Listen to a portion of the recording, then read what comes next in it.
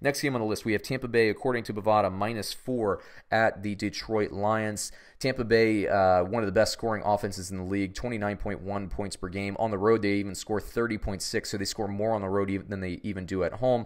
Detroit at home, meanwhile, gives up 28.5 points per game.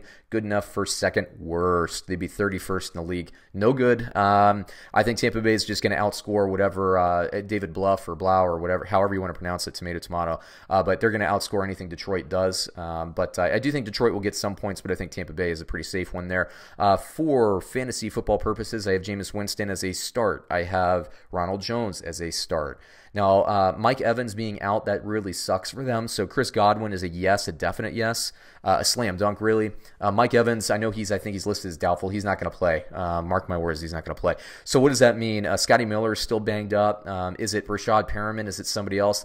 The other projection I have at the wide receiver, if Mike Evans was playing, was a 20. So the opportunity will be there. It really stinks for Mike Evans owners because this is a great week. And last week was a great week for him, too, in terms of projection. But it's going to be a tough one for him. Tight end, honestly, I don't have great projections on him. But based on the injury, O.J. Howard might actually get more productivity and more volume this week because Tampa Bay's thinning out at wide receiver. So who else are they going to throw to? Now, Brake gets a lot of targets, too. But I do think it would be an O.J. Howard day. For Detroit, I'm going to stay away from quarterback there just because, these young quarterbacks, third-string quarterbacks are too volatile. I don't want them.